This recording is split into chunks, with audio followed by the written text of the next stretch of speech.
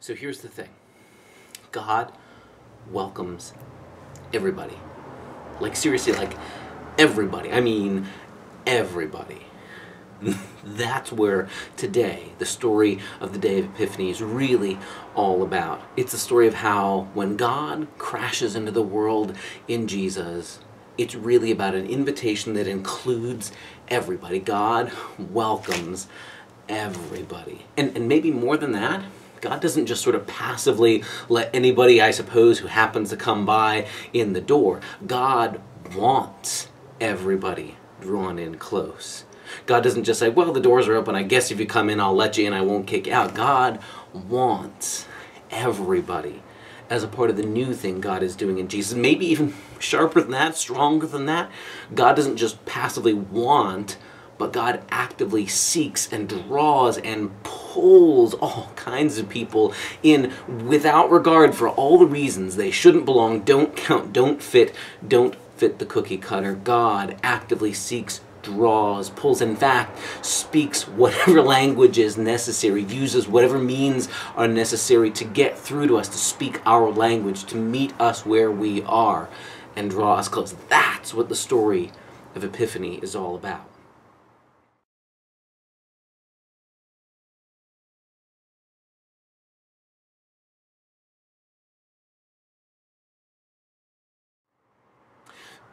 So today is the day that we tell the story of the Magi. Sometimes we call them the wise men, or we imagine them to be kings maybe. But these strange foreigners come to see the Christ child. And this story is found in Matthew's Gospel, only in Matthew chapter 2.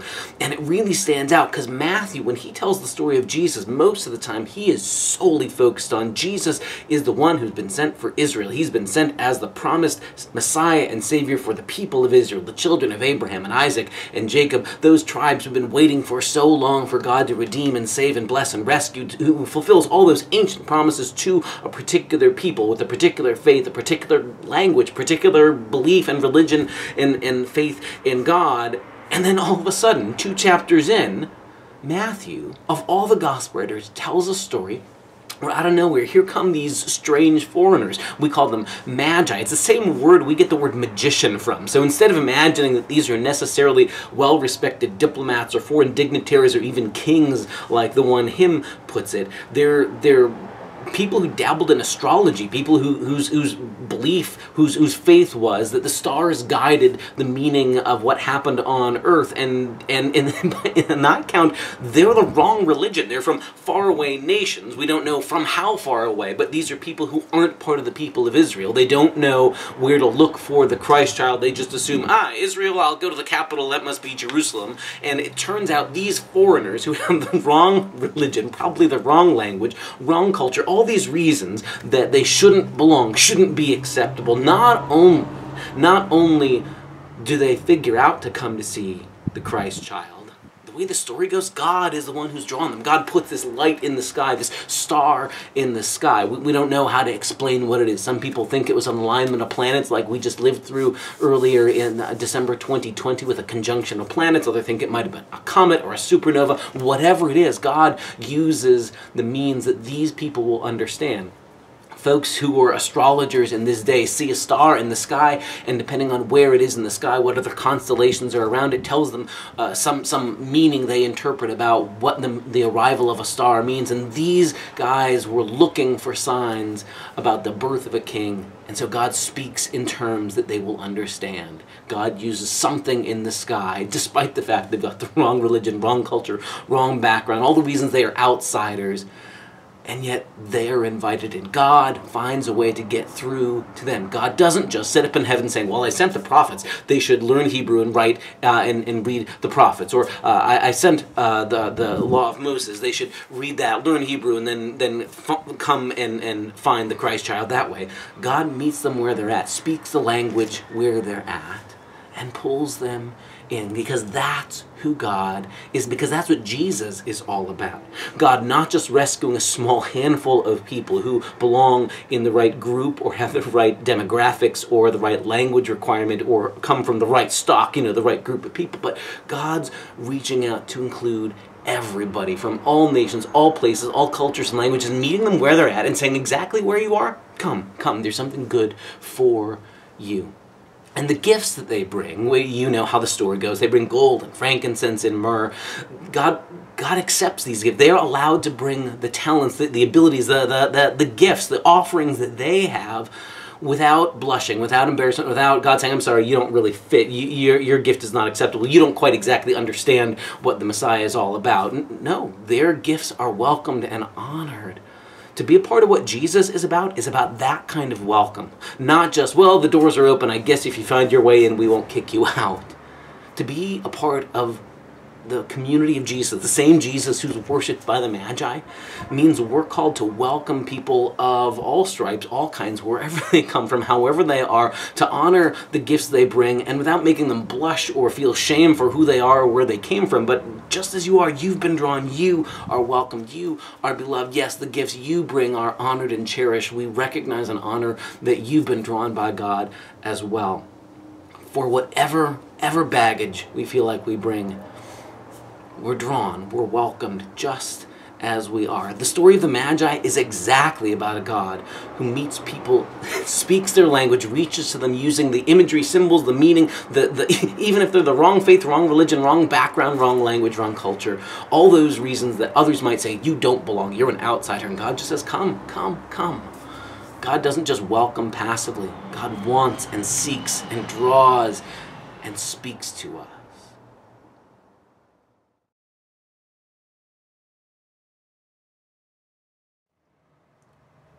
So while there are lots of traditions about ways to celebrate or to remember the story of the arrival of the Magi who come and visit the Christ child, one tradition that you can easily do right where you are, at home, at a church basement, wherever in between, is a blessing, a way of marking on your doorpost, an invitation for Christ's blessing for the whole year ahead. You may have seen this before. It's a tradition that has been sort of recovered in recent years in our area, but here's how it works. All you need is some chalk, so you can go to your local craft store, maybe you happen to have some around. I've grabbed some delightful children's chalk, and the blessing works like this. It's a way of marking the year, inviting Christ's presence, and giving a wink to the story of the Magi as well. And you do that first by taking the number of the year 2021, and you break it into the first two numbers, and it'll end with the last two numbers. So the first two numbers in 2021 are, of course, 20.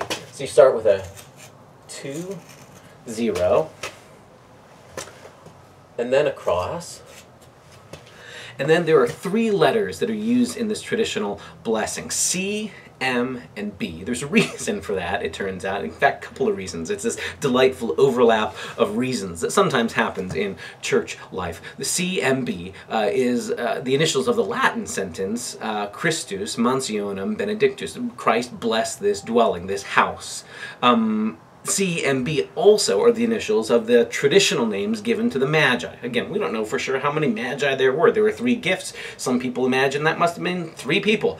Who knows? But tradition, which is for whatever that's worth, gives names to these Magi: Caspar, Melchior, and Balthazar. And while we have no reason to necessarily believe those are or aren't the names, it's a way of remembering that God drew people from far, far away with rather odd-sounding, different-sounding names, and instead of them having to apologize that they didn't fit in or didn't look right or didn't sound right or didn't talk right, God's love reached out and included them just as they were. So even though the names Caspar and Melchior and Balthazar are unlikely names you'll run across in the course of your ordinary day, the strangeness, I think, is part of the beauty of a story like this. So again, I don't know when we get to glory one day if it'll turn out we get to meet the Magi and those will be their names, but these are how they've been remembered. So we put C plus M plus B plus cross sign and 21. Take the first 2 digits of the year, C cross M cross B, from the Latin Christus mansionem benedictus, or Caspar, Melchior, Balthazar, and 21 for the year. An invitation for Christ to bless this place, and a reminder too that the same Christ who was worshipped by foreigners from far, far away on the Epiphany, the same Christ is here And we ask for his blessing on us, on our doorposts, on our comings and our goings, in church buildings and houses, in our family lives and church life as well, but also that we're called to be people of welcome as well.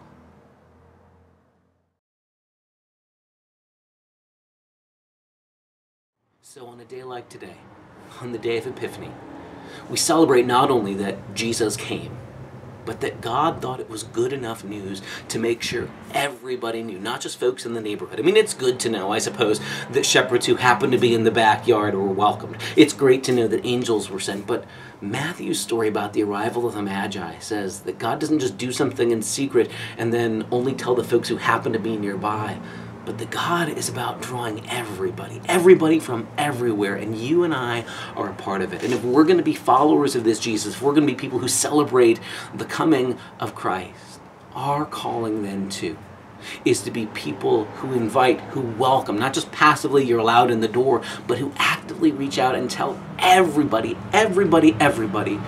you are welcome, you are beloved. God is drawing you, you in all of your you-ness, me in all of my meanness, all the quirks, the strengths, the weaknesses, the things that make me different, the things that make me like you, all those things. God meets us where we're at and pulls us to be a part of this new thing God is doing in Jesus. Now, that's going to be scary to folks like King Herod, right? You know how that part of the story goes too. Herod is, man, he is frightened out of his boots. He's scared about the arrival of somebody else who could be the king, somebody else who might dethrone him. And so he's willing to use whatever means necessary. He doesn't even want to admit the possibility that somebody else could be the king and not him. He won't let go of that power. He's so frightened of the arrival of a toddler on the scene that he launches out a crusade to wipe out all the children in Bethlehem. But in spite of that, in spite of Herod's worst attempts to snuff out this new thing God is doing, God refuses to let our no be the last word. Whether it's Herod's no or your and my cross-armed no, we don't want to let those people in. God refuses to let our no be the last word, and God insists on a yes of blessing being spoken. If we're going to be people who put blessings on our doors, at our church, at our houses, wherever, that announce Christ's presence here and invoke Christ's blessing, then we're going to have to be prepared that Christ is going to draw all kinds of people, and we're going to be called to be people who welcome everybody, people who want everybody to be drawn and close, people who will go to whatever lengths necessary to reach anybody and everybody in our community, near and far and all the way around the world, to come to know the love of God that's come among us in Jesus. That's what today is about. So delightful if your nativity set has camels and magi with boxes and treasures and things like that. Good. Remember that part of the story, and remember that because God was willing to reach out to these people who had all sorts of reasons why they didn't belong, and God reaches out to them just as they are anyway. That's how God's love meets us as well. So that without shame, without blushing, without having to say, oh, I apologize for who I am. No, just as you are beloved, you are welcomed, you are brought in close by God. And for us who know the story, that's what we're called to tell to other people. God wants you. God welcomes you. God is seeking, drawing, pulling you in close. And will find whatever language necessary to get a hold of us. That's good news, folks. Happy Epiphany.